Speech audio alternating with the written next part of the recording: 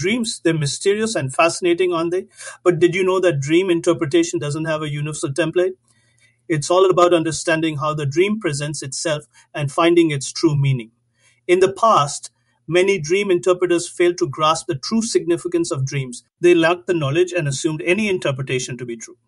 But here's the thing: Western philosophy sees dreams as a manifestation of the subconscious, while Muslim philosophers categorize dreams into three types. The first type is from Allah, and if it's pleasant and comes true, it's considered a dream from Him. The second type is from Satan, usually unpleasant and doesn't come true.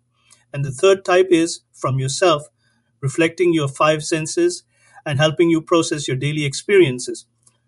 But here's the catch: dream analysis isn't easy. You can't interpret dreams with your heart, as it's blind and biased. And even if twins have the same dream, their interpretation can be different because their characters are unique. So remember, dream meanings are not universal. Stay curious and keep exploring the fascinating world of dreams.